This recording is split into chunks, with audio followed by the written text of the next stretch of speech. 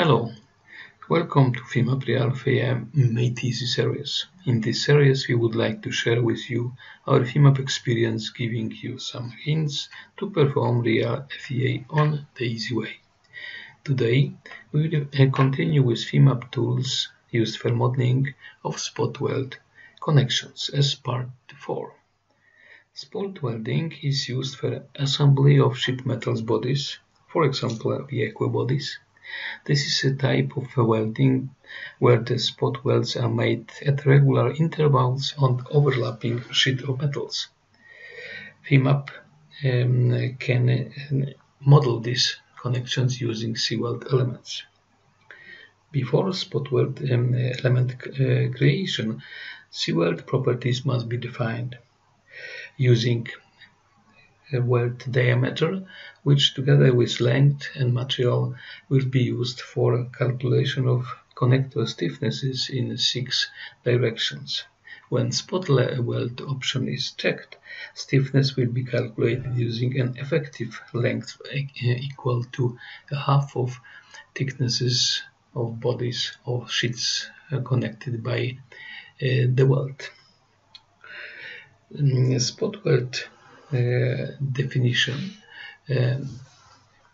should be done used of different weld types, and there are many different types available in this definition, for example element to element or nodes to nodes, patch to patch property.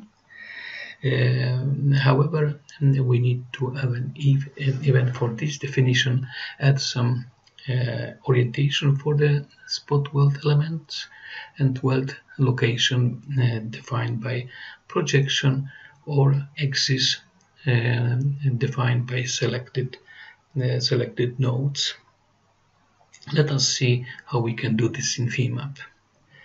For the following FEMAP geometry, we have the shell model which will be meshed, and spot weld connections will be defined in this location selected on this model. For definition of meshes and future weld location, mesh points have been defined before definition of welds.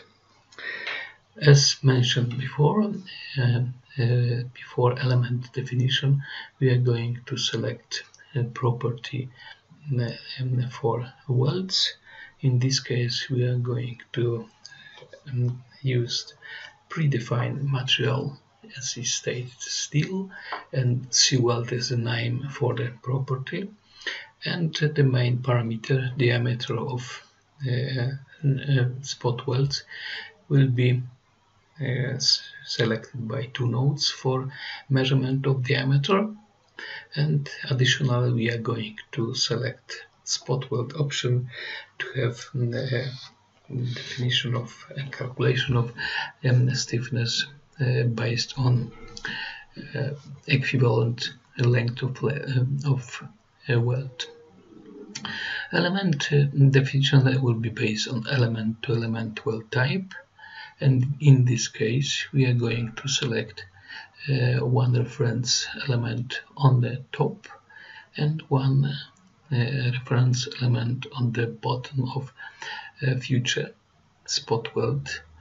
Having this selected, we need to add weld location, and in this model we are going to use weld location used by a definition of axis between 2 central nodes, future mesh points, as I mentioned before.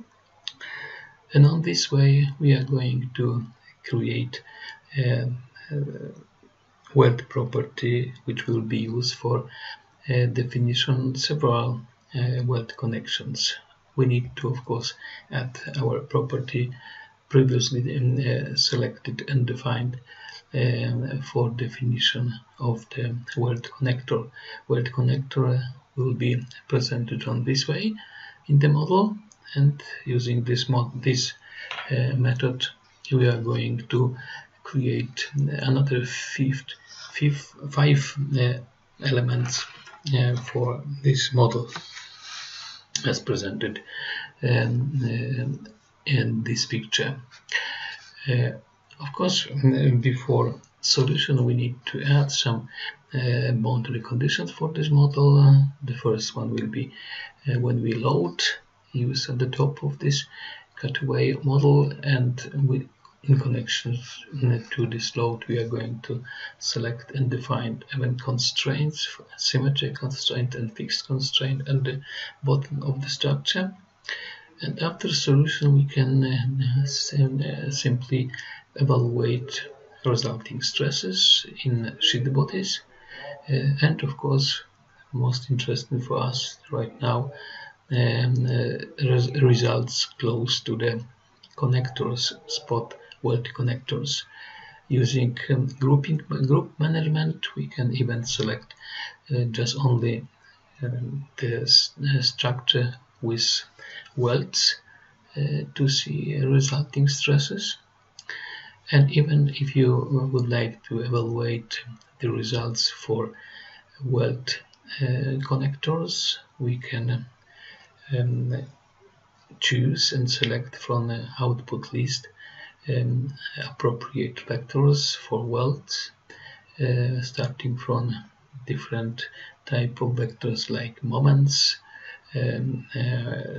shear stresses, forces, of course, which will give us the answer about those results in connectors, which can be very useful for our evaluation. FEMAP spot welds help with efficient modeling of different FEA assemblies. For more information, please check chapters from FEMAP help folder or contact us using email FEMAP support@femcom.se. Thank you for watching.